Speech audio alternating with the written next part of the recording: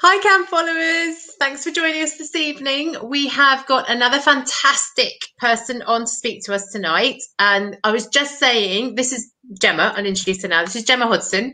I was just saying to her, I would love to introduce you. However, there's so much to say about you that I feel like I would forget something and then I'd feel really bad. So I'm going to pass straight over to Gemma to introduce herself, and then you'll know all her great things that she knows, and you'll then understand when I tell you what we're going to talk about why she is the person to come on and talk to us about these things. So Gemma, would you like to just tell us a little bit about what you've just been telling me about where you started, how what you grew up with your dogs, exactly what you just said to me, basically? Okay. So if I start with kind of what I've done and who I am now. Yes, so I am, well, my name's Gemma, obviously.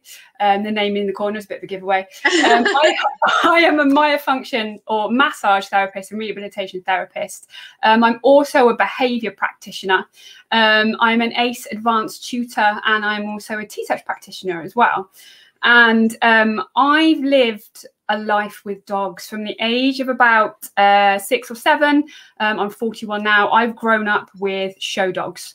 So dogs that are taken to conformation shows, specifically Spaniels, Cocker Spaniel, Welsh Springers, Italian Spinoni. My grandparents had German Shepherds. I now live or am owned by an English Bulldog. So I grew up with knowing or having it ingrained in me what good movement should look like, absorbing it without even knowing. Exactly. And seeing the dogs being kind of moved and assessed, and I was dragged to so many shows as a kid.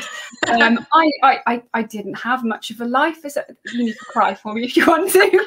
But it's probably quite a nice life. Some people would be quite envious, probably. Yeah. And there wasn't a dog show I probably didn't go to between the ages of about 6 and maybe 15. And even having to take my parents to some dog shows kind of in the later years as well. You grow up knowing what good movement should look like. I've also got a background in horses as well. I studied at Hartford College for 3 years. I kind of combine what I do now. I've got an obsession for canine movement and behavior, and I've mashed them together, and all I see now are cases of dogs with pain-related behaviour and discomfort within their bodies. Which says something, doesn't it? Because if you initially start off as a behaviourist and all the other things that you're doing, and then you're finding that there's that many that are coming to you with pain-related behaviours that you can just do exclusively that's telling you quite a lot, isn't it? That there is a lot of this behaviour out there, a lot of painful dogs. Yeah, it's crazy. I've worked with dogs that have had issues from puppyhood. So it's not just a case of there being a behaviour change and, something's developed. I've worked one particular dog, which I will show you some coat changes on a little bit later. She had issues right from when she was a puppy, and it was put down to behaviour. And when I go into it, you'll find out actually it wasn't the case. That wasn't the case at all. And she's now got habitual behaviour left from having to live a life of pain, unfortunately. Really? Yeah. So even though the pain is now under control or being managed, there's something being managed. Some things that you just can't do. But we can actually see how her condition is developing because of spikes in her behaviour as well, which is really cool on one aspect because we know what's going on for her. And she can be supported and managed, and I'm still very much part of her support team with her owners and things like that as well. So but I also do a lot of consults for other trainers and behaviourists that can kind of see maybe there's not something quite right with the dog, and then they call me and say, can you just give me another set of eyes on this? And more recently I've actually started to teach people to do what I do, so go through the process that I go through and use gait analysis and posture analysis and all those things to actually, because they spend so much time with dogs, more so than vets. I think they're better placed actually if they actually look at a dog as a whole and know a bit more about how they work. They can actually go, okay, well, let's take things further. Let's actually get in a vet involved in this, and I can tell the vet what I see and narrow things down for the vet as well, so we can actually help you to support that dog better. Yeah, because we always say about this, you know, well, we're just talking mainly about arthritic dogs, but with any case, you know, to best treat an issue with a dog, if you have other specialists that can come in and you can all work as a team, and it's something that we say probably every other Facebook Live that we do, or every live that we do, it's all about the team working together and communicating with each other and using your expertise to then help us use our expertise as a vet to do the right things. So 100%. It all ties in so well, doesn't it, if you use everything that you can? Yeah. It's like I've also got some other paraprofessionals that I can actually refer to, and because I see a lot of dogs with behavioural problems, specifically reactivity, that have been brought on by pain, and it's not something that you can just hand over to somebody who doesn't really know about behavior. So I've got people that kind of work with me for a long time, and they actually say, right, okay, you can come with the dog and help us to have that connection with the dog so we can then help the dog. So that's pretty cool as well. So I've got people that I can kind of refer to that can help with the behavior side of things as well, and kind of take things at a dog's pace as well, which is really, really important. Yeah, which is one thing that we are going to talk about this evening, because you mentioned just in your introduction there about the animal-centered education and how that works with free work as well. So if you are like me, anybody watching, and you think, what was that? Free work? What? It's actually something that I've learned a little bit about just looking, because we're having Gemma on and just having a chat to her before. I think it's just really, really useful, and you will see why. But we will talk about that. But I think what we're going to do, Gemma has amazingly done this presentation for us, which just looks fantastic. So what I'm going to do is start to share the screen. And if you want to start making your way through what we kind of put it in your order. But if you do have questions as we go through, I may not jump to them immediately because I know what's coming, and you might have your questions answered somewhere later in this presentation. But I will keep an eye on them. We're getting loads of spam comments at the moment, which I'm just going to ignore, as we sometimes do. It's a little bit annoying, but there we go. They popped up on my page earlier, actually, as well. So. Oh, did they? So weird. Anyway, ignore that, and I will try and search through the more interesting comments that are going to come in, I'm sure. That's okay. Stop me at any time, by the way. Thank you. So. Not a problem, not a problem. So hopefully you guys can see my screen. So I thought I'd actually start off by talking about what good movement looks like, because I'm a firm believer in actually if we educate people in what good movement looks like, then when something changes, or when someone thinks, hang on, my dog's a little bit off, they can spot that more easily. And a lot of people don't realize how a dog should actually move, maybe what their paces should look like, how they should be using their limbs, but actually what the whole body looks like as well when we're looking at movement for a dog. So I have had, I'm a bit of a kind of stalker where this guy is concerned. I'm not going to lie. I absolutely love his work. The guy is called Professor Dr. Martin Fisher. And he's done a lot of work into looking at different breeds and actually looking at how those breeds differ in their movement. And he actually did a study, a Jena study called Dogs in Motion. And he took 32 different breeds of dog and put them in a controlled environment and actually compared and looked at the forces involved going through the joints and limbs and everything. It's really, really cool. So if I kind of spark an interest or ignite a kind of little fire underneath anybody who's watching tonight, then by all means go and check him out, because his stuff is awesome.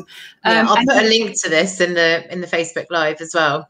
I mean, he's got a book. He put his study into a book, and it's called Dogs in Motion. Comes with this cool DVD showing all these different breeds on the treadmill and going through their paces and things like that.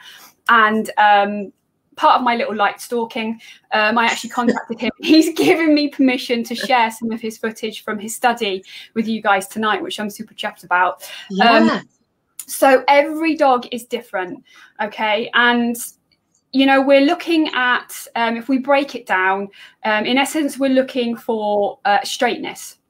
Okay, and that's not necessarily straightness of how the limbs move, but straightness on the path that the limbs take. So kind of more this is what we're looking for. But we do know that the limb itself will have a certain amount of rotation as they flex and extend as well. But generally, the path that they take, we want to see straightness when the dog moves. So if I do a little bit of Mr. Miyagi, wax on, wax off kind of thing, you'll understand. But we're looking at fluidity as well. So how the individual joints actually move, and do they look like cogs in a well-oiled machine when we're looking at them? But it's not just limbs, okay? It's how the spine moves. It's how that barrel, how that rib cage will actually move from side to side. We don't want it looking excessively so, and we don't want overextension of the limbs or under extension, if you like. We want the pieces to look really nice and even. But again, it's breed dependent, so it's always best going and actually having a little bit of a look at how your breed should actually move. Okay, and we've all seen crufts, so there's a lot of information out there if you start googling and on YouTube about how these dogs should actually move. You know, so and in this study, in the dog's emotion study, what was the sort of smallest breed that he used to look at? Do you know? Was it like a pug or something, Chihuahua-y? It might have been a Chihuahua, actually. I can't remember. I'll have to kind of dip in and have a look. I think it might have been Chihuahua, but his ranged from small to large. I mean, there was some a few obscure kind of breeds in there as well. Okay. So different types of spaniels, French bulldog, sight hounds were in there as well. So there, you know, he took a really large range of different breeds of dogs, from small to medium to large. So it's an incredible study, and the book is really, really brilliant. And it doesn't just dip into movement; he goes into muscle structure and how those different muscles move, as well as the skeletal system as well, and the forces that are implied on the joints and through the different paces. And it's just absolutely incredible. Like I said, I'm a massive fan of his work. And a little bit of I think I can see his little portrait picture behind you, actually. Have you got a picture of him on the wall? This is fine. He's absolutely amazing. There you go. But we're also looking for balance as well. We're also looking for the dog to be able to move effortlessly through their paces. And like I said, it's the whole body, not just the limbs that we're looking at. So if I just kind of press play on this, and this is, I'll concentrate on walk and trot for today.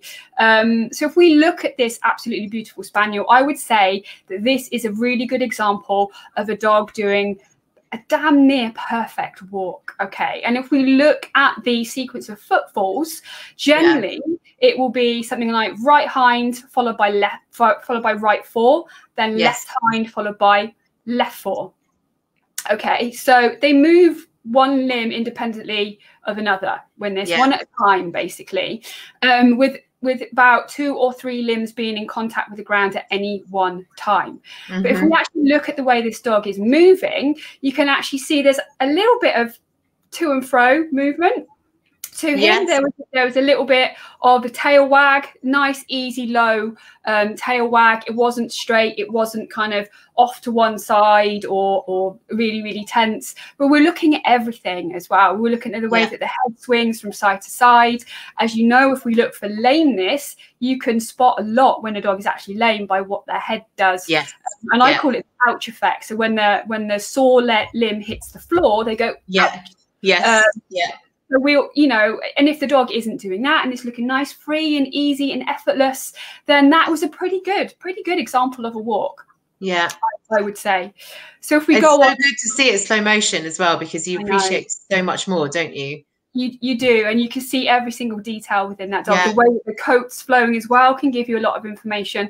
So even if you have one of these hairy dogs, you can still actually get a lot of information, regardless of how heavy that coat is, because that will move and undulate as a dog moves as well. So it's all relevant, and it's all useful information and data that we can give to you as the vet to help us out. Yeah, totally. Yeah, we'll talk about the videos, because I was saying earlier about videos and how, you know, we rely really on videos, especially during lockdown. We've been heavily relying on owners to take videos, and some of them have been fantastic videos, and others are useful, but not as useful as some. So we're going to talk a little bit about that coming up.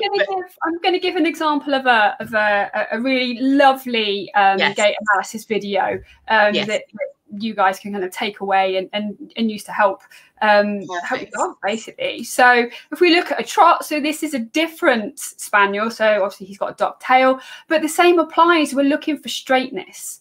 Okay, and with a trot, limbs move in diagonal pairs. Okay, so the right hind will move in unison with the left fore. There's a period of suspension where the dog's 4 feet are all off the ground before the left hind and then the right fore. Did I get that right? And then hit the ground. Okay, and again, we're looking for a nice even stride length. We're looking for what you'll find is the tail will actually stiffen up a little bit as the dog is actually moving. Shall I play those videos again? Yes, please. So that in a trot, the tail will actually stiffen up a little bit because it helps the dog to balance. The spine will become a little bit more rigid, again, because of stability. And the head might lower just a touch when the dog's trotting. But again, nice even stride length. We call, so people that know horses will know what tracking up means. So ideally you want the hind foot, say the right hind, to fall into the footprint or as close to as the front right. Okay, and that's what we would call tracking up within horses. Okay, but we really, you know, we don't want to see that hind foot actually coming past any of the front limbs at all, because that's when we start to go into faulty action or faulty movement. But in essence, you know, these two in walk and trot are just beautiful to me. You can see that really well with the trot, actually, about that the back foot lands, you know, where the front foot has been. It really does, doesn't it? You can really see it in this video. Definitely. And again, you can see how fluid that skin is in movement. Because we know that when, or you'll see a little bit later, is that when dogs have conditions like arthritis, they will get tension in their body. And it doesn't just affect the muscles, it affects the surrounding soft tissues, and it will affect the skin. And you had that brilliant lady, I forget her name, I'm really sorry, who talked about fascia and how fascia was in absolutely everything. Michelle Wardhurst, oh my days, I watched that probably about 4 or 5 times, bless her. And, you know, fascia will restrict, and it will restrict the surrounding tissues, and you get kind of the skin sticking, and you can see that when a dog moves as well, depending on the breed. I mean, I've got an English bulldog, he has got a lot of loose skin, but I also do a lot of body work with him, but he still has areas of tension and areas where the skin might kind of get a little bit stuck or feel stuck or not as fluid as elsewhere on the body. So yeah, absolutely, you know, a walk and trot, those two were beautiful to me. And for me, that's how a dog should move. It should look effortless, nice even stride length, and they shouldn't be deviating off that line of straightness, because that's when we start to see the problems, and that's when it can leave joints open to excessive wear and tear and play, which leaves the joint predisposed to osteoarthritis. And I think, you know, that this is so important, because I'm sure anyone watching this is now tomorrow going to be out just watching their dog really intensely, and actually there's a lot of things that, like you say, if you don't know what's normal, you don't appreciate, because if your dog has always moved in a different way, you just think it is normal for that dog, and it might be, because this is obviously a spaniel, but it's knowing what's normal so that you can appreciate those changes that aren't right, really. It's really important. Exactly, and every breed is different, which is why I say if you've got an English bulldog, if you've got a German shepherd, they're going to move differently to a spaniel. That needs to be taken into account. But make sure that you actually look at you know, conformation shows to see how these breeds move. If you've got mixed breeds, look at a combination of them and kind of and compare them, because your dog will kind of like drift kind of like to one breed or another. But you can then start to go, actually, hang on, he's showing a little bit of this in this pace, or he's showing a little bit of this breed in this pace. So it's worth knowing that your breed and knowing how they move. Yeah, it's really useful information, that. So if you want to go back and watch those videos, I'll make sure that you can hopefully do that with the link. Absolutely, absolutely. So moving on, I thought I would show you a gait analysis assessment that one of my students did as part of one of the courses that I run. I'm going to name her. She's Jackie Shave, and she's absolutely brilliant. She's a fantastic student. And it's just, yeah, the videos that she's put together are fantastic. So with a gait analysis assessment, if you're thinking, or if you're kind of concerned about your dog and your vet actually asks you to send in some video, okay, we want to see the dog from different angles. Okay, so that's from the front, from behind, and from both sides. Okay, and a little bit of movement from above as well, you know, because that can give us a lot of information. Ideally, we want to see the dog moving freely, if safe to do so. I can't stress that enough. And equipment free if possible as well, because we know that equipment can actually affect the way that a dog moves due to the structures that it lies on top of. Obviously, I mean, even a correctly fitting harness can affect the way that a dog moves, and can hide things as well. So it's best that when you do a gait analysis like this, that you actually kind of remove all equipment, ideally, if you can get your dog to do it. If you can't, a lead attached to a collar will be absolutely fine. And you'll see with this dog, absolutely, so completely different from the spaniel, but nice, lovely, even stride length. She is just ever so slightly triple tracking. I don't know if you guys can see that. And with that, what's triple tracking? Triple tracking. So normally a dog will move on 2 planes of motion. Okay, so when they're walking, they do that. When they trot, they actually bring their limbs closer together, and that's to help with balance and speed. Some dogs do single track, which is that. Okay, right. But generally, they bring their paws closer together. Okay, so when they're triple tracking, okay, so ideally the hind limbs follow the front limbs on pretty much railway tracks, if I said to you like that. But with triple tracking, what happens is that either one or both of the hind limbs will actually just move ever so slightly to the side. And the hind paw will land inside next to the front paw, or just outside next to the front paw, depending on which way they've shifted. Okay. And sometimes in its extreme form, the dog's hind end will actually come round quite a lot, and that's known as crabbing, because it looks like the dog's moving sideways. Yes. Yeah. Which you do see quite. That is one of the common not common, but it is a presenting sign, isn't it? Not all the time, but in certain situations, the dog sort of moves like a crab instead of normally. Exactly. And that's basically so the dog can actually avoid its hind feet striking the front feet. Yes. So, I mean, if it was a horse, we'd call that overreaching. So, yeah, I mean, and it's all really relevant information. And in actual fact, I see a lot of crabbing in working spaniels.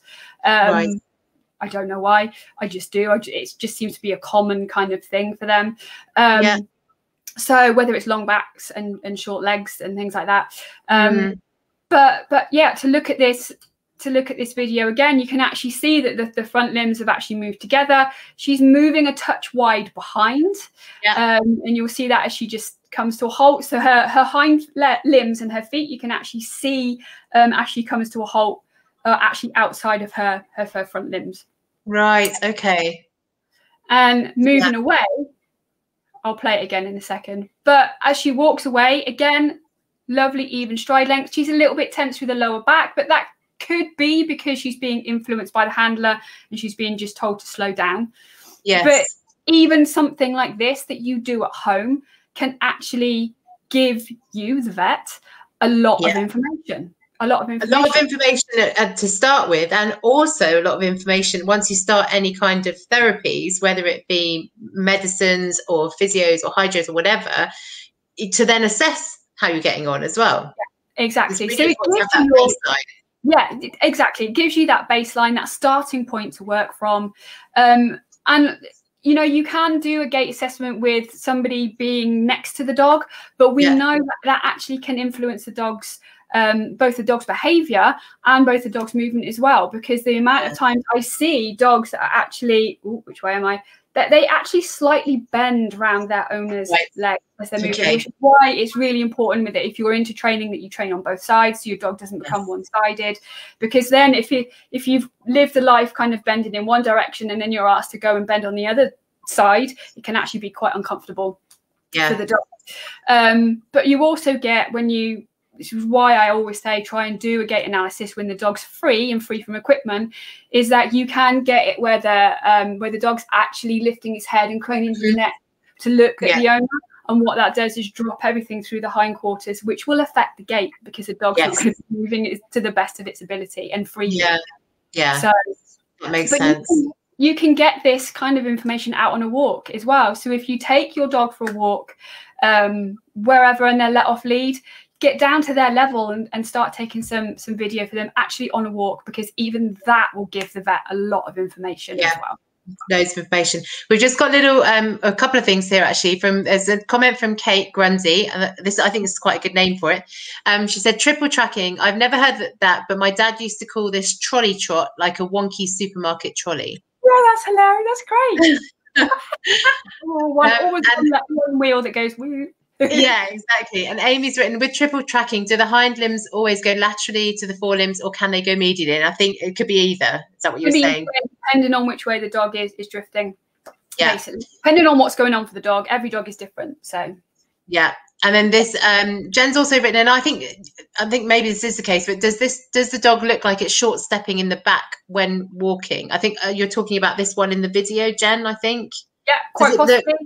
Quite possibly, but like I said, I think the dog's actually being influenced by the handler, just asking the dog to slow down, so she's not moving to the best of her ability. But yeah, absolutely, good spot, good observation. Well done, Jen. Top marks.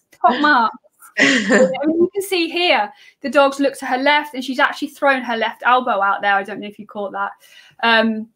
So, a handler can affect that, even if they're not attached by a collar in the knee. It's really, really interesting. So, yeah, she's short stepping. Amazing. Yeah. There we go. Brilliant. Perfect example there of why we do this. Yeah, exactly. A beautiful dog nonetheless. And Jackie did an absolutely sterling job getting that video footage. And it goes to show how easy it can be as well. Yes. So, yeah. Perfect. Exactly. So now, any of my clients that might be watching this is the kind of video I'm expecting now. So come to my email. Have I set the bar for you? Yeah, exactly. Sorry, guys. Sorry, clients. So now we're going to talk a little bit about the animal-centered education. Yes. Go ahead. Exactly. So ACE, animal-centered education. So it is a whole animal or whole dog approach to working with dogs and animals. And it's headed up by the amazing lady, or the amazing force that is, we should actually get her a knighthood or a damehood or something. I don't know. But well, we'll just call her Dame Sarah Fisher for the process, the proceedings of the rest of the coming on to do a live, actually. I think it's the 31st of March or the 1st of April. She's coming on to do a live. So, yeah, we'll follow up from just kneel at her greatness. She is awesome. And it's a variety of techniques that we use. Some developed by Sarah, some are inspired by other professionals within the industry, and they are adapted to suit the individual need of that animal in front of them. So it's not a do this and this will happen. It's like, right, well, we will adapt what we do to help support the dog and to help the dog to learn as well. So it's a whole animal approach. Okay, so ACE has a multitude of applications, from training and behavior to other therapies, like what I do. So I use it in my hands-on therapies that I do with some dogs. And there's one specific one in particular, which is a great tool for gathering data and data analysis, and that is the technique of free work. So what I have done also is kind of given you a bit of an example as well, which we'll get onto later. So when assessing dogs as part of my pain and behavior consultations, I use a number of observational techniques. and different types of analysis, as you've seen. So kind of the gait analysis that I took you through is just one of them. And looking at habitual postures, we look at activities of daily living, not just how they can affect the dog, but how they are affected by certain conditions and injuries and diseases that can occur with the dog. I also talk in depth with the caregiver on the dog's behaviour in general, because when we actually converse rather than just use forms, it can take us down a rabbit hole. So I actually do a 90-minute to 2-hour just chatting consultation. You can you can just find things out that you just wouldn't normally get when you get people to fill in forms and things like that, behavioural consultation forms. So I always love do that with the dog wandering around and doing its thing, or is that just with the owner? Just with the owner, with the owner, because I then send them a list of videos and photos. I get them, so I actually have like a list of about 20 things that I want to see the dog doing, which will help me to gain an insight as to what's going on for that dog. And hopefully I will be able to pinpoint things that will help the vet to help support the dog as well. So free work is an invaluable tool for both assessing dogs' comfort levels and helping to improve them. Free work for dogs can be likened to multisensory therapy for people, humans. There is a technique that's been around since the 1970s called snuzzling, and it's a made-up word. It's taken from two different words in Dutch, and it actually means to sniff, to explore, and to relax, believe it or not. Okay. What's it called? Snuzzling? Snuzzling, yeah. Snuzzling. Snuzzelen. Snuzzling. Okay. And yeah, I mean, there's studies behind this and its effectiveness with adults with learning difficulties, kids, dementia, that sort of thing, and it can actually help with pain management as well, which is why it's so bloody good for dogs. It's amazing. It's amazing. So what we do within free work, it allows the dog to move freely without being influenced by wearable equipment or the handler. So we will set the environment up, and I'll talk you through that in a sec. And we allow the dog into that environment, safe environment, so that they can move freely. And they are free to move within the items and to engage with the items as they see fit. So we don't go in there going, "What's this? Oh, have you seen this?" It's completely on the onus is on the dog. It's the dog's choice to do what they want to do. And where are you when you're watching? Are you watching this via a camera, or are you in the room still? You can be in the room. You can be sat off to one side. You could be stood to one side. Obviously you should supervise what your dog is doing, because of the items that we have within free work. You wouldn't want them to kind of get into any difficulty at all. So it's always nice for you to observe. But because of the way that we're observing dogs anyway, I mean, we can film it, but we can be there watching it as well, because sometimes it's best just to be there and observe, and you can change things when you make those observations in real time as well. That's a good point. So we know that the handler being right next to the dog, as we've already seen, can influence the way that a dog moves. So we just stand back and we watch. So as the dog starts to explore the free work area, they gradually start to slow down, which will inevitably highlight potential stiffness, lameness, weight bearing, weight shifting, or differences in weight loading. And when the dog engages with the items within free work, we start to see potential patterns and the way in which the dog needs to arrange their body and their legs in order to feel more comfortable. We also look at how the dog turns their body, turns their head, uses their tongue, uses individual limbs, how they flex their spine, how they, both upwards and downwards and from side to side as well. What happens with the tail? We're looking at individually, but at the dog as a whole, kind of like we'll work along the dog. So we're giving control and choice back to the animal, which is essential for well-being as well. And free work caters to this need within dogs and other animals, and especially those dogs that have physical, emotion, or maybe cognitive impairments. So it's really, really, I can't stress how brilliant this technique is. It's demand free. So Sarah often refers to this as NATO, or no attachment to outcome. So this basically means that the dog is just allowed to be a dog. We're not asking them to do anything specific at all. They don't have to engage with a specific piece of equipment if they don't want to. That is absolutely fine. They are free to explore their environment without us as humans asking anything of them. Right. So it really is free work. Yeah. And is any of it, is there any, you know, it's all about, I guess, sniffing different things. Is there food out that they can? Yeah. I will talk you through that in just a second. My lovely video. So I'll talk you through some of the things that we will use. So it's brilliant for specific behavior problems as well. So specific stimulation of the primary senses to sight, taste, touch and smell, as well as providing vestibular and proprioceptive stimulation in an environment that excludes all external stimulations, which it makes the perception and the interpretation of those sensations much easier for dogs. So it's a bit of a controlled environment to start off with. And it may help touch on what the vestibular what vestibular might mean, or what it does not might mean, what it does mean, just for anyone that's not quite sure about that word. So vestibular gives feedback to the dog. So we have a vestibular apparatus, same place as a dog. So it's in the head. It's kind of linked to the inner ear, and it basically helps the dog to ascertain balance and you know where they're. Oh crikey! It's a bit like a spirit level. Yeah, if I said a bit like a spirit level, that would kind of make sense. So it's actually kind of a weird piece of apparatus that kind of looks like that within the head, and it's got fluid in there, and it just helps the dog to kind of ascertain position and balance, and kind of whether they might be slightly off kilter and things like that. So it's a cool bit. Really cool.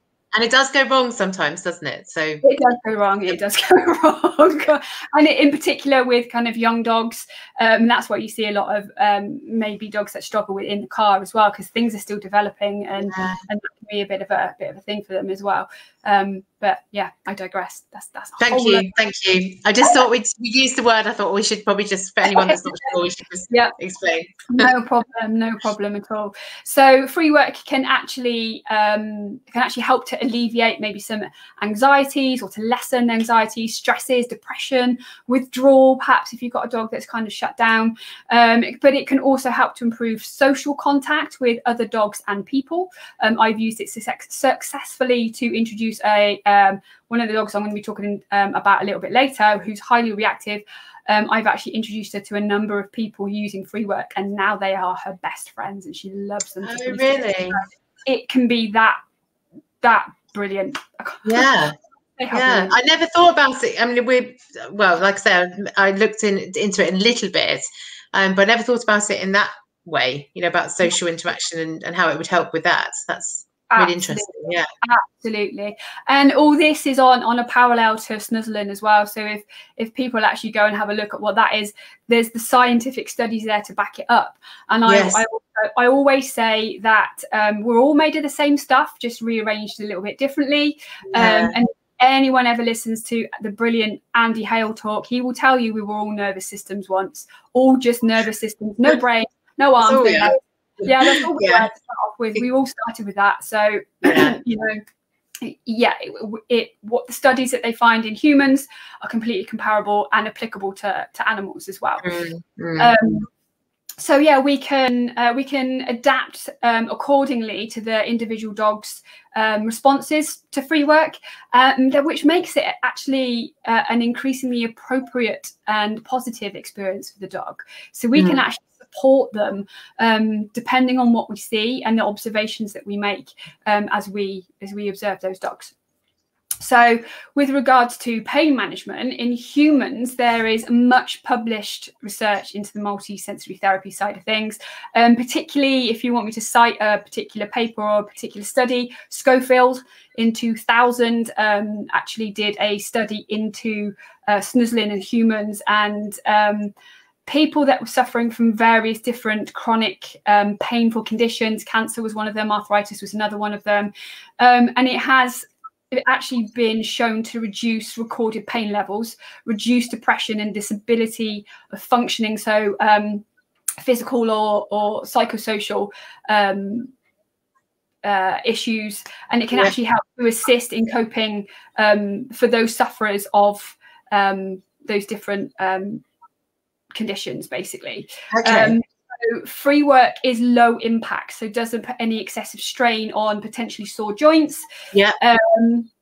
And all surrounding soft tissues. And much like Tai Chi, because there's science behind Tai Chi, it helps to reduce tension and reduce chronic pain in humans. So especially those with osteoarthritis, if you actually have a look at the more in-depth studies. So free work actually can have a restorative effect and can alleviate tension patterns, which we'll have a look at in a bit as well, with some of the things we see in coat. That have formed through injury, disease, or overcompensating in general for pain. Or exactly. So I'm just going to let this video play because it's a 20-minute video. We probably won't go all the way through it, but it's a really lovely example of free work. Again, one of my students, the brilliant Sue Pine, has allowed me to use this today with her dog. So this is in her house. She's done this, is it? In her house. Yeah, this is in her house. Okay, so to begin with, we like to keep things simple so we don't overwhelm the individual dog that we're working with. So I tend to go for maybe 4 or 5 different textured surfaces. Okay, now those could be a yoga mat, as you can see in Sue's, a rubber mat, carpet tiles, tarpaulin, a bath towel, a bath mat, those sorts of things. Be really inventive with what you've got. I've also used some bubble wrap before now, lots of different things, and you can find them lying around your own and so you don't have to go out and buy anything specific for this at all. And that's just to give them different surfaces to see how that may vary their posture or gait. And to give that nervous system vital sensory feedback as well. So remember, proprioception is a big part of this work as well. And you often see physiotherapists using proprioception tracks as well, which all help to bring a sense of self-awareness back to that dog. They then start to realize which limbs, that they all discover that they can actually use a limb in a certain way and things like that, especially after injury and illness and things like that. So like I said, you can actually use anything that's lying around your home. Obviously this was filmed at Christmas tree in the corner with a little is that what it is? Okay. Flickering lights in the background on the telly. So we also include in here things that your dog can sniff and lick and chew. Okay, so in here you can see there's a snuffle mat. You can see that there's a licky mat. There's also a ball, which has been converted from a hard plastic bed. So there are uses for those things. When you don't want them anymore, then that's exactly. You can kind of upcycle them, as it were. Yes, absolutely. So we want to put things in there that tap into dogs' self-calming behaviours, and that's sniffing, licking, and chewing. Chewing can actually lower cortisol, as can licking as well within the body. So it's all tapping into that parasympathetic nervous system, or the rest and digest nervous system. Okay, so we use a variety. Exactly. We also have, I always like to have 3 different heights stations in here as well. So maybe, you can see there's a plant pot, there's an upturned bowl, there's a little step in there as well. And this can actually help us when we're looking at posture with a dog. So how the dog then starts to engage with those certain items, because we know, I remember, obviously, you've had Julia Robertson, the fantastic Julia Robertson's talk about posture just before Christmas. So I won't go too much into that. But she actually showed photos of how uncomfortable a dog looked when it was eating off the floor. How actually raising things can change things massively for a dog. So when we start to use different heights, we can actually then start to observe what is actually more comfortable for the dog. Yeah, because it will vary from dog to dog and from condition to condition, won't it? Exactly. And I actually like to use books for that sort of thing, in actual fact, because books you can stack up, you can take for your waist, so you can get that perfect kind of height, and you can have a play around with it. So I've got this one for my dog. She's only 2, but it's like I got it off the Cam shop, and it's like a stacking one, and you just you put water or something heavy in the bottom of it so that it can't slip around, because that's another thing that happens with food bowls commonly, isn't it? And it just brings it up just slightly, and definitely, because I watched the Julia live as well, and I got it after that, and definitely she looks so much more comfortable when she's eating now. It's completely turned around. Before you go and buy something like that, you can actually ascertain what height that needs to be. Then you can go and buy it. That's a good idea. Yeah. So you're not kind of wasting money. You go and buy something and go, oh, actually, that's too high for my dog. Or that's doing the thing that I want. So, you know, so from a supportive point of view, you know, put in different heights and different levels, because you can actually see what works better for the dog. Massively. So we also use a variety of different treats, from soft to hard, crunchy, smooth. Sometimes you want quite big things, because this can give us vital information as well on how the dog is actually kind of using their mouth. So just for purely like a movement perspective with this work, I'm not going to kind of go into everything. If you give a dog like a crunchy treat, you can actually start to pay attention to whereabouts in their mouth that they're taking that. Yes. You can highlight dental issues as well. If your dog is only eating on one side, that can give you huge lot of information right there. And you know, if we're looking at this dog, I mean, I actually thought she was older than she is. How old is she? She's 2. No, she's 2. She's 2, bless her. And she's a little rescue. Sue has done brilliantly with her. And up until this point, this dog had been, she kept herself to herself pretty much 80% of the time. And she, apart from playing with other dogs, she'd never instigated play herself with anything, with any toy. And it was whilst filming this first ever piece of free work with her, and you'll see in a second, she actually started to play. With one of the balls from the ball pit, and it was absolutely beautiful. Absolutely. So when we're looking at her moving around, we are looking at many things, many things. So, but they will change as the free work session progresses. So a dog that might be slightly anxious or slightly nervous might come in just a little bit stiff anyway. Yes, and I think that's why you think she's older. I mean, I don't know. Does she have any joint issues, or is she just mainly anxious? We don't know at present. From what I've seen, I think there is an element of stiffness there. It hasn't been explored yet, but it's something that you know, can be explored with her. But yeah, when we're looking at her moving around, so we're looking at what her limbs are doing, we're looking at whether or not she will actually want to walk fully over something, or whether she only partially walks over something. And by that I mean, I see a lot of dogs that maybe have sore joints, so whether that's arthritis or cruciate or something going on, hip dysplasia going on, when they step on something soft and spongy, it actually causes them more discomfort, because it forces that joint to become unstable. They have to brace more in order to keep that joint stable. And I actually see some dogs put their front feet on something spongy and leave the hind legs off.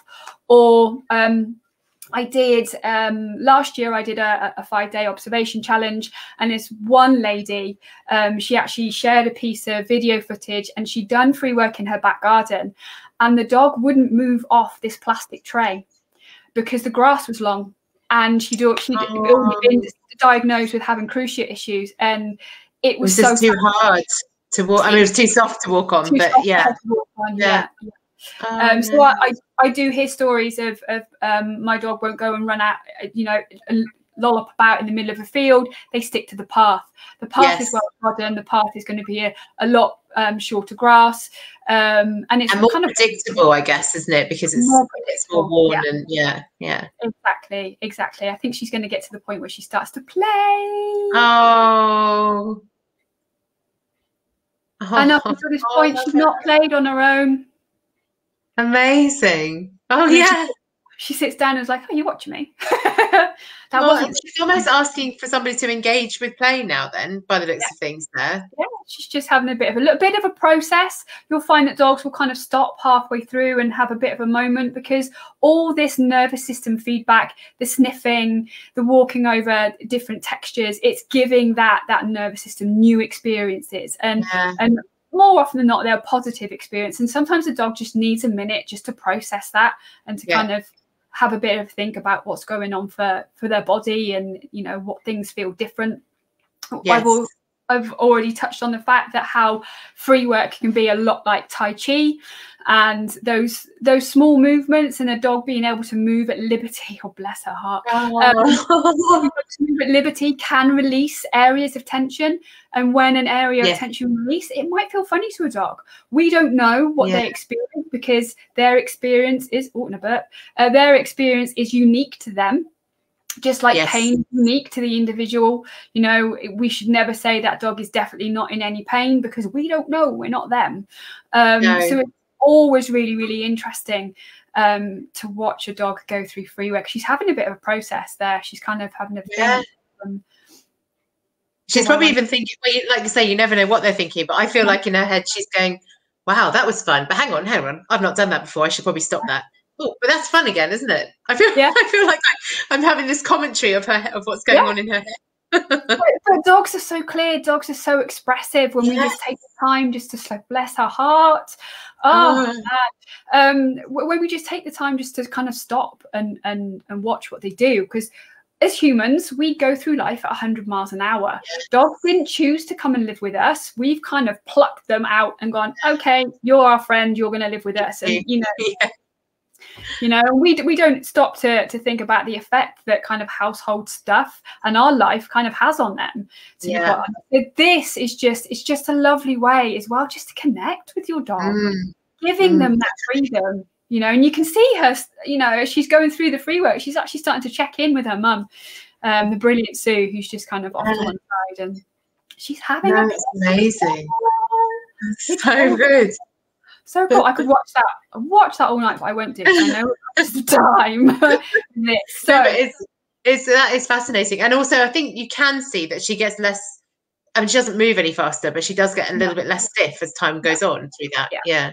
Definitely. I mean, dogs will actually come at free work differently. I see dogs that just burst in, working spaniels that just burst in and then just they're like a whirlwind, and they'll just go around and kind of like they're into everything. But other dogs are more methodical, like that, like Sue's dog was. But we'd also be looking for not just kind of what they're doing with their limbs, but the direction in which they're going around the free work. Can they only point in one direction, or can they turn equally in both? Or is it more habitual one side than the other?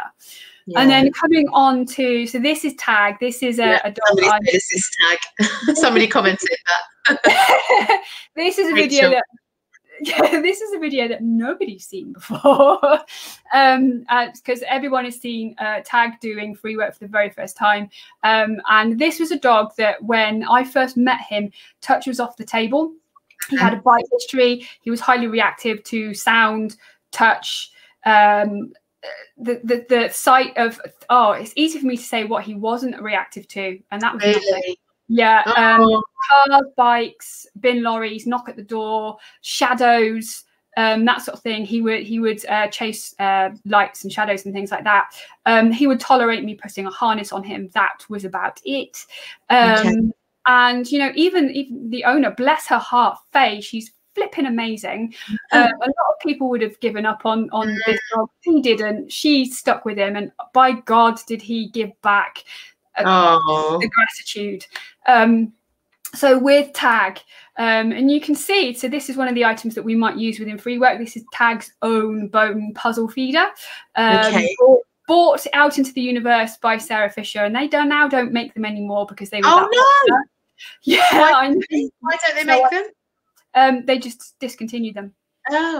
They just discontinued them. So they're like hen's teeth to get hold of. But we can actually see here with Tag, with his placement there, that box is probably at the right height for him. And you can see that I've used different textures, different heights of things. He's able to move around freely. Yes, there's some laminate floor in there, but he does actually have a path that he can kind of move around with mats and things like that. So he's not slipping around on there. But you know, with him, we're actually looking, he looks very stiff behind with his hind limbs. He does look sore. He's not flexing and hit those stifles, those knees very well. He's actually, so if we were to look at him from underneath, he's actually doing that with his limbs rather than doing that. So that straightness that I was talking about, that straight path, he's actually deviating off that path. So I lay out the free work. I actually, because this is, I've worked with him for, crikey, I can't remember how long now. Probably Faye is watching this, so she could probably put in the comments how long I've actually been working with him for. So we actually started a long time. We actually started to bring in more items within the free work for him to work with. And you'll see shortly, he's gone off into the hallway, but he actually stopped to have a drink. And the bowl is actually raised on something that is too high for him. So he's actually starting to crane his neck. So that was changed to something lower for him. So there you go. I stood up. Yeah. You can have a look. So that posture for him is actually not comfortable. That was changed pretty soon after there. But you can see he's actually got, even from that angle, he's actually got a slight kind of left rotation in his head. And I'll get on to kind of what was kind of like the issues that he had which kind of free work changed his life, basically. And highlighted the fact that he was sore.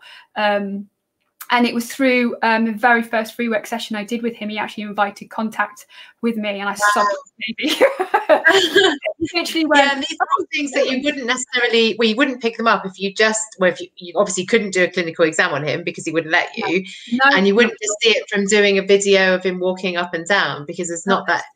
None of this going on in that. So it's really useful. When I'll get on to Coat kind of in the next bit, but Coat can tell you a lot of things. And when I first met Tag, he looked like he'd been electrocuted. His hair was like, wow. And in specific areas as well, bless him. And I'll show you some of his coat patterns shortly. But you can see as he goes back here how stiff and straight through those hind limbs he is. It's like walking sticks. They're just like that, aren't they? And that's lovely that you've kind of done that, because if you actually put yourself into your dog's paws and actually go, well, actually, how is he moving? How is that? It's not at all. Bless him. Bless his heart. He's such a dude. I just I love this dog passionately, as people know. So this was I'll tell you what was the matter with Tag. He was actually diagnosed with having quite severe bilateral hip dysplasia that was missed initially, and he ended up having to have, because couldn't palpate or do anything, I suppose. Just that he was so lame on both hind limbs. I think it was difficult to actually diagnose. Once he was diagnosed, he then had to have both hips replaced. I think this video was after he had the first one done, which was his right hind. But once he had then the left one done, which was I think it was February last year, he's just unraveled even more. So yes, he still has reactive tendencies. He's lived a life in pain, but oh my God, the change in him is brilliant, absolutely brilliant. So even just from the free work, before he was even diagnosed and then had one hip done, Faye would send me photos of, my dog's just got on the sofa for a cuddle with me. And send me a photo of just him lying over the top of her. She goes, I can't move. And I'm like, no, don't. No. And then it was a massive deal. Huge deal, because he that's not something that he offered before. But Faye's just absolutely brilliant, and I mean the two of those are the team combined, very dear to my heart. Absolutely adorable. Well, it's obviously taken a lot of work, hasn't it, to get to this point now? A lot of work, and Faye's trusting me to go. Come on, we need to do this, or let's try that. And been incredible. An incredible journey for everyone that was involved. Yeah. Amazing dog. And I learned a lot from him, basically. He was the start of everything for me, really. For the free work. Yeah, definitely.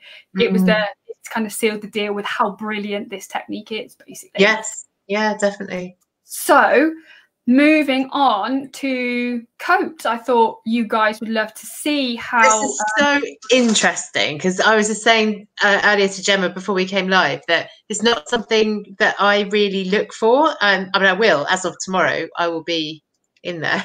But yeah, please do go on. So it's different for every dog. Okay, there are some common things that I see, and I believe when we chatted beforehand, Nikki, you were like, "Oh, actually, I see this quite a lot with arthritic dogs, but I've never kind of considered it." So I thought I'd give you some examples of kind of conditions and what presented to me. It might be different depending on the dog. Okay, every dog is an individual, so they might not present the same. Okay, so this dog is another tag to me. So if I tell you about her behavior, this is the dog that's had issues right from when she was a puppy. So she started to become reactive to people and other dogs within puppy classes, to the point where she had to be removed from the puppy classes because it wasn't conducive to her to keep practicing that behavior, and it wasn't giving the other dogs a good experience, nor Poppy, to be quite honest. So this is Poppy. She's an Irish Water Spaniel. She was about 1 year old when I met her, and her fantastic humans.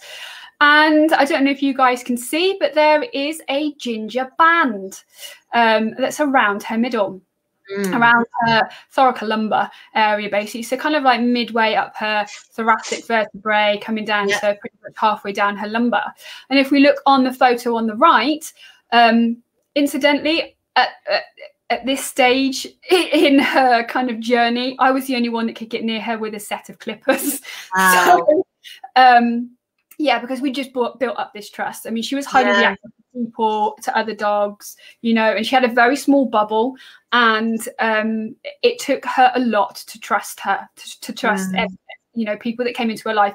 And once you realize kind of what was going on for her, you kind of find out why. So I had to clip her. And what's interesting is, so if I tell you she was diagnosed with spondylosis of the spine, probably. She also had hip dysplasia, which was worse on the right hind. And you can see that so clearly now that you know. Kind of X marks the spot, I think. You know, and people could say that was not the best clip. I'm not a groomer, you know, but that is not where I've shaved too much. So Irish Water Spaniels have a coat like a poodle. That is where the coat has gone straight. So the coat is giving an indication of what's happening underneath. So to those hair follicles and how it's affected. I mean, it's just something you wouldn't even consider, really. But it makes perfect sense. Yeah, it just, I mean, and then she's on. So obviously, I think she's 4 this year. So she's on pain meds. She's on a bit of a cocktail of pain meds because, as you know, spondylosis is degenerative, as is hip dysplasia. She's got a bit of joint degradation in the left fore as well. But what's really, really interesting is that what you can't see, or you might be able to see, she's actually got a tight patch of curls over this sacrum, over this sacral area. And when I had to clip her, it was matted. Right. That patch where she was very, very tense over that area had grown like a mat. You just couldn't get a comb through it or anything. And then it was literally, I had to shave right down to the skin to kind of get that off. Yeah, It was incredible. Absolutely incredible. So the coat can tell you a lot. So much. And it's not always something that can be groomed out or just the way the dog is. You know, sometimes we need to kind of think, oh, hang on a second, what is this trying to tell us? Because what the dog isn't telling you, it's coats your will. Definitely. So and this is just one, well, this is a clue, isn't it? And then you've got all these other clues as well. Yeah. And so much information. If I was to show you some video footage of her, sadly I don't have that today, but the way she moved was a big giveaway as well. So she was really stiff through the back. She was cow hopped, so she was knock-kneed from behind, basically. Right. And when she moved, when she trotted, she wasn't trotting in diagonal pairs, as you've seen at the beginning. Yeah. Both limbs, she was pacing, so both limbs on the same side were moving in unison. Right. She had this way, this kind of wet nappy walk as she kind of moved along, and it just didn't look comfortable at all. It's completely different now. So if I show you the comparison of then and now, look how much it has changed. So she's on a bit of a cocktail of drugs. She's on pain meds, but she's also on some behavior medication in there as well. Again, she's a dog that's lived a life in pain. Just because you take the pain away or you manage the pain doesn't mean that the behavior that she's learnt over many, many years to tell people to leave her alone, that doesn't go away. It becomes habitual. It becomes ingrained into the dog. And I won't go too much into it because I know you've got the fabulous Chirag speaking next week. Next week. And obviously he's going to go into a little bit more in depth with that. But you can clearly see how, you know, once you've done resolve some of her issues, how the coat is actually settled down and almost come back to normal. Yeah, definitely. That's amazing. Totally amazing. Absolutely incredible. So dog number 2, this is a golden retriever called Milo, who I'm still working with as well. Very good friends with his owner. She's absolutely brilliant. She's a dog trainer as well. And so I was working with her because for both behavior and kind of like massage stuff. And so he wasn't reactive in the same way as Poppy or Tag were. So he was actually quite anxious. He actually shied away from contact. He was nervous of other dogs, particularly the younger ones, because they were more unpredictable. Right. And he just, he wasn't entirely happy with other dogs, but showed it in a different way, more withdrawn. Yeah. And if you can notice his coat on the bottom, he's got like this wiggly S shape. It's almost like a zip, the bits of the zip that are being pulled together. Exactly. Now, 18 months after we found this, it was a bit of a struggle to get him diagnosed properly. He was actually diagnosed with a stenosis of the spine. So that's a narrowing of the space where the spinal cord actually runs within the vertebrae. And he actually had to have major surgery middle of last year. And this photo was taken just a few days ago. Same dog. Obviously, he's not sat straight here, but it looks totally different. Totally different. So absolutely incredible. And so much, because he wasn't even particularly lame then. He was just a little bit cautious. So as with Tag, if we look from underneath, he would swing out when he walked, but he wasn't lame in the sense that he was kind of hitching up a limb, thing like that. He'd shy away from contact at that end. And I could find heat and tension in that area. Okay. But I think he's three or 4 now. Again, I young dogs. Yeah, and it just goes to show that, you know, these things aren't old dog. They can happen from an early age. Absolutely. Really. Yeah. So that was the lovely Milo. So this is Tag, and I thought this was really, really useful. So you can actually see the rosette on his hip. Yes. Spot. And then once his hip has been done, it's all looking beautiful again. Yeah, that's it's just shocking. Because you would say, if somebody showed you those pictures and you didn't know, you would just say, "We're 2 different dogs." Yes, But then I can assure you they're not. That fluffy bottom a mile away. Very, very well. But I mean, he also had a slight rotation in his pelvis, as well as having double hip dysplasia. But you could see areas where he was overworking, where he was overcompensating. And he had kind of midway up his spine, so where the thoracic vertebrae end and the lumbar vertebrae start, that is actually a highly mobile joint within dogs. And he was overworking that area, and he actually had like what I'd call a cowlick flick up his hair, which is a bit of a marker for him. It will kind of come up and go down depending on whether he's actually showing some tension in that area. That area on the back, I find, because I do a lot of acupuncture, and many of my dogs, that is a really sensitive part, just around the thoracolumbar junction. Yeah. And again, I'll start looking more with their coat around the area as well, because it's painful.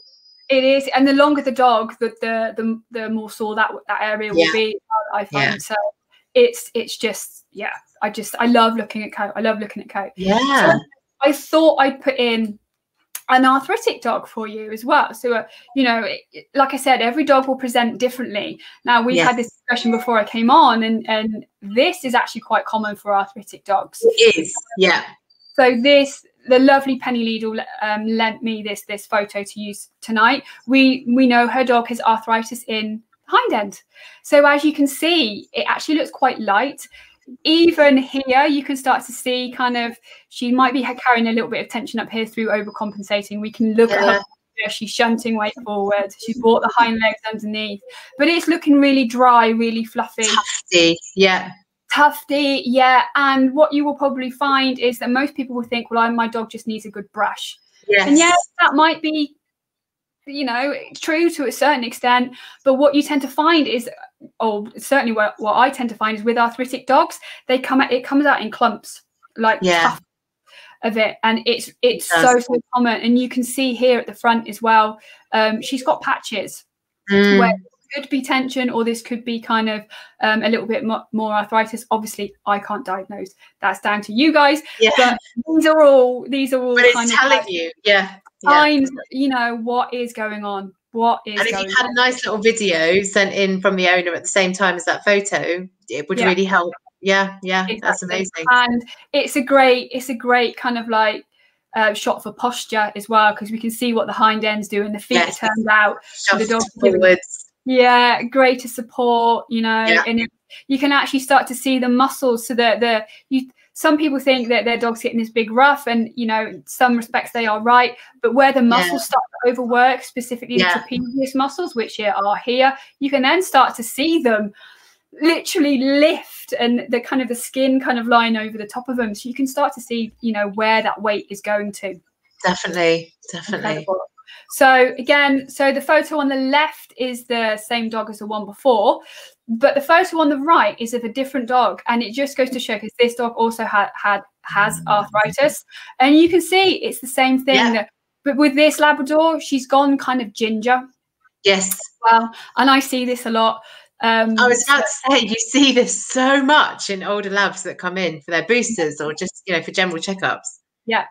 But even on Penny's dog on the left, you can see there's a little bit of kind of ginger in there as well. And so it can be just a coat color change and that can highlight these. But with this dog, and I worked with this dog for a number of years as well before she moved.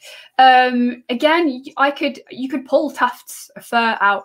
It's almost like the coat wouldn't fully shed, and it was just clumps, and you just had to kind of help it on its way, basically.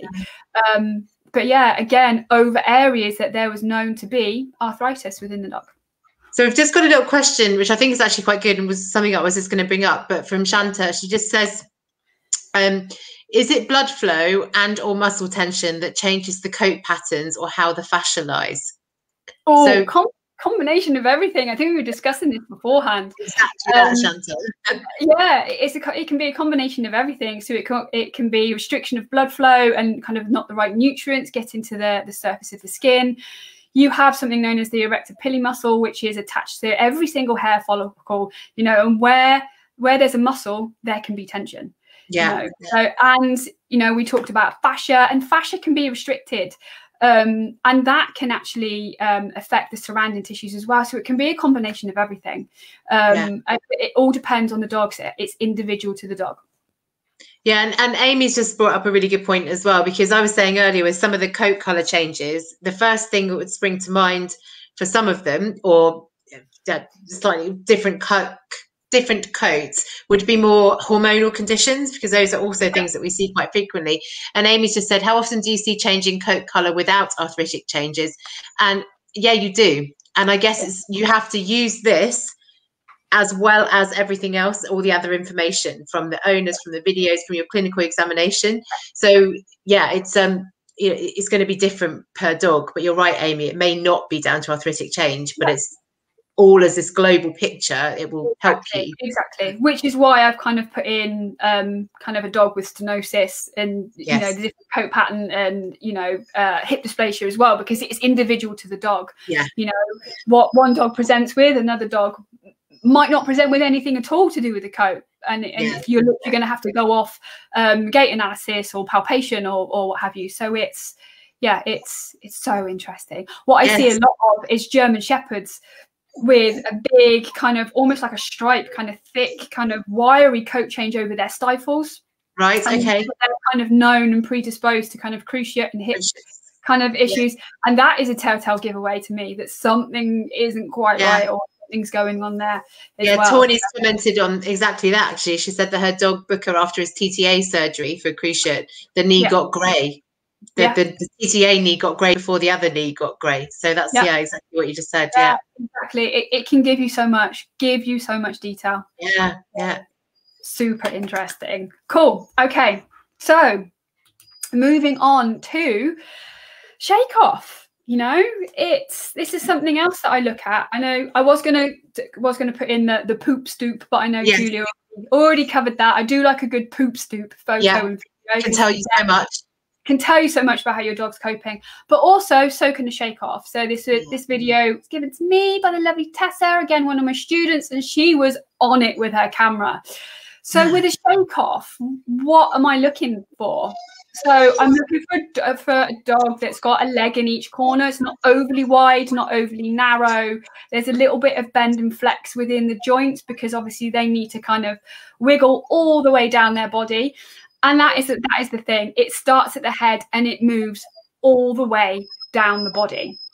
So what we want to see is the dog actually being able to stand through that shake off.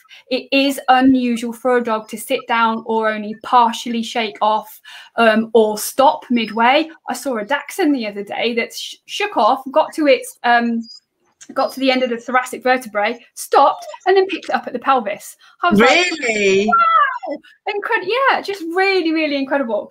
So I would be looking. Do we know yet if it had a disc problem, or are we just guessing? I think there was. I think there was a disc problem within that. I need to go back into my group actually, but I think there was something going on. But it's. Yeah, I mean, we need to kind of look at these things. And do you know what? A shake off is so fast that the dog goes through that, you know, you do need to slow it down. But you can spot if your dog stops halfway through a shake off. I've worked with a dog recently that actually sat down halfway through the shake off and stopped. That's not normal, is it? No, not at all. Not at all. Tag, bless his heart, he used to shake off and bunny hop with both back feet because he couldn't the core strength to kind of stay in that position. Also he was off balance because obviously he couldn't take full weight through the hind, and he was shifting weight forwards anyway, so he literally used to fall out of his shake off, which was really interesting, excuse me, as well. So, you know, we need to look at all these aspects to see how our dogs are coping.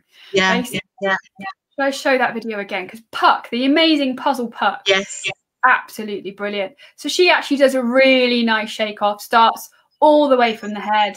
Her feet aren't overly wide. She's got a leg in each corner. And they stay in the same place. Yeah, she can keep that same position. She does the hippie shake at the end, and it goes all the way through her tail, which is lovely to see as well. And then she stands there and has a bit of a, I felt good. I felt really nice. Apparently, Tracy, is that Tracy's dog? Did you say? She said watching for pesky squirrels. Oh, Tessa, yeah, Tessa Savicol, that's her dog. Yeah, that's a lovely Puck. Oh no, Tracy Brins. Tracy knows best. Okay, watching for pesky squirrels, she said. Probably. Out the window now. Yeah, she stalks squirrels out in her backyard. This dog.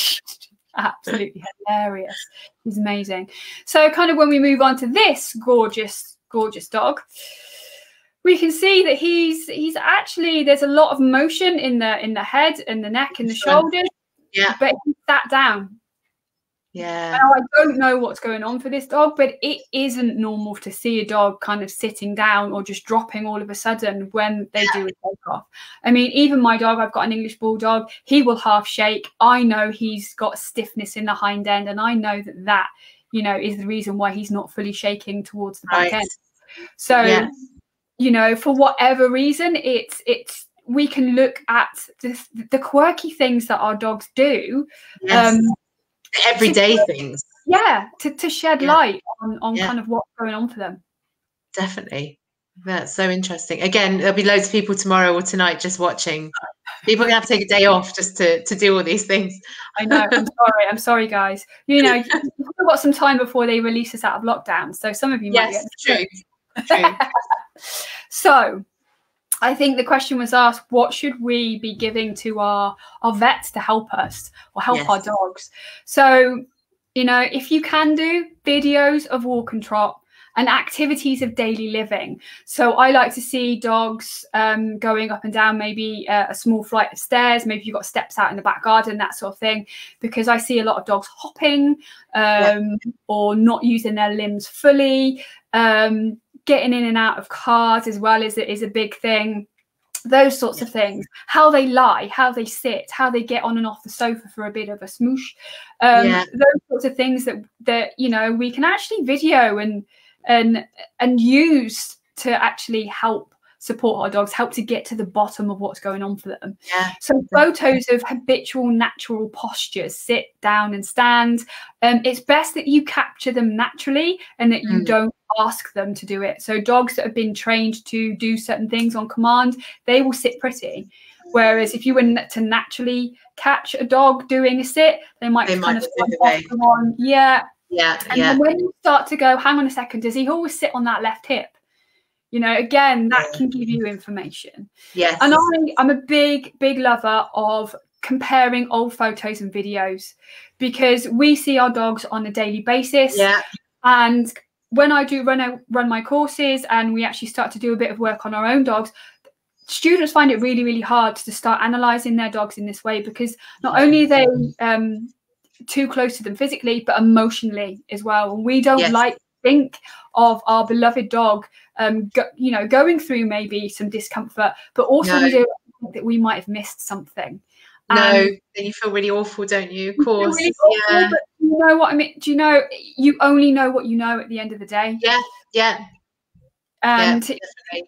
And a lot of people that watch, and a lot of Cam followers and people that comment on Holly's Army, which is our group for owners to kind of share their stories or ask questions, I've started to notice more and more that people say, I had an arthritic dog and now I maybe didn't do it quite as well as I should have done. And now I've got an 8-year-old dog and I just want to know, am I doing the right thing? What should I look out for? So people are really aware of this and do want to use their past experiences to make sure that they're doing things better the second time round, I suppose. Exactly. And, you know, you can learn so much from every dog that comes into your life, because it just means that the next dog you have, their life is more improved, and the next dog and the next dog and the next dog. So, you know, it's all valid information, and you learn, you know, they're the biggest teachers of how you support them. Just kind of watch your dog. Definitely watch your dog. Definitely. Same with children, really. My first child, not sure I did a great job, but the second one I learned from the first one. I think I'm doing better. Bless you. We've got a question here from Lynn about the shake off. We've got a few questions about shake off. She's written, my girl who doesn't have OA shakes off a few times a day, but oddly will have a good effective shake off while on the move shortly after we set off for a walk. Any idea what that's about? So it depends on the dog. That could be any number of factors. That could be that she's just had a bit of a shake off to release some tension. So that's why dogs shake off when they're coming out of a difficult situation. I've seen dogs that have harnesses put on them and a little bit touch sensitive or harness sensitive that will shake off to kind of, that just kind of feel like feels weird. So you kind of need to take it in context, and I'd need to kind of know a little bit more information about that. But if the dog is already walking and they shake off, then, you know, I wouldn't be too overly concerned about that. As long as they don't then sit down halfway through it or struggle all over. Exactly. Yeah. I mean, my dog, when I take him out for a walk across the exact same road, halfway as we're crossing the road, he stops and shakes off, and it's like, really. It's just a habit that he does. Yeah, just a habit that he does. He probably would like to stay out for longer.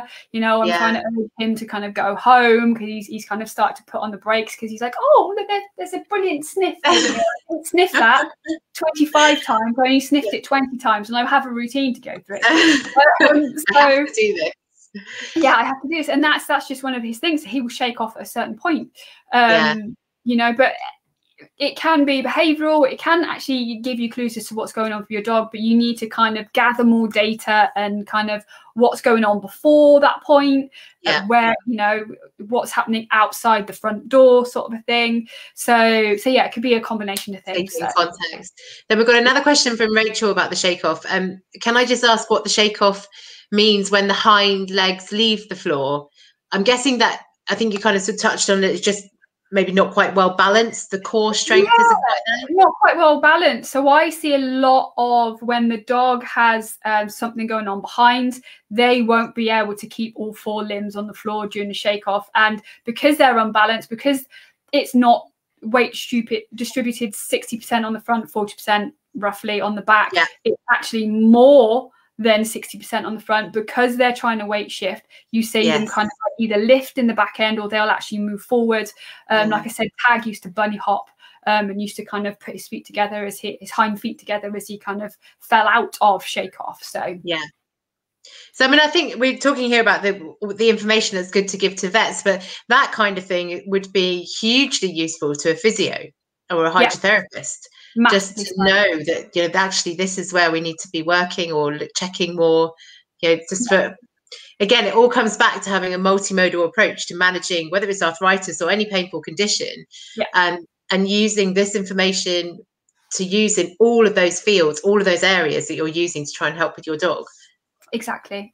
And you should never take just one thing either. It should be a combination of kind of, okay, let's have a look at different aspects of that dog's life and the way it's moving and the way it's doing so many things. And a multimodal approach to kind of everything, and have that team kind of there and supporting you. All on board. Yeah, definitely. All singing off the same hymn sheet, because, you know, there'll be things that I miss that a physiotherapist will pick up, and there'll be things that a hydrotherapist will miss that the vet will pick up, and, you know, it can all kind of change, but we're all working to the same outcome, which is to better support that dog and to ensure that their life is as comfortable and as enjoyable as possible.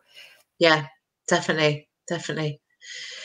So is that, I mean, we do have loads and loads of questions, but I'm quite aware that we're just almost at 1.5 hours.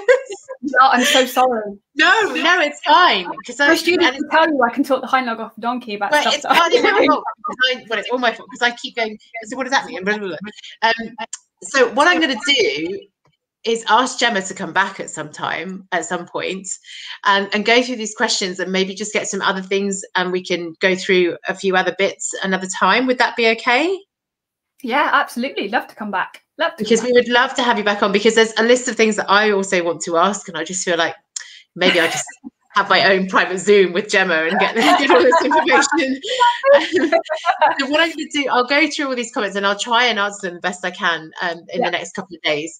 But yeah, I will bring it to an end, but we will definitely have Gemma back on. I will become her stalker, like she stalks Martin Fisher, and we will have her back on at some point. He's also somebody that you guys need to get on. I know. If Hannah's watching maybe I could be mediator for that. Yes, great idea. Okay, yeah, we're going to be in touch with him. If you're watching, we're coming for you next. Yeah, exactly. So thank you everybody for joining us. I think you've learnt loads from all the comments that I can see coming up here, and please don't spend too much time watching your dogs in the next couple of days. Do remember to eat and drink as well.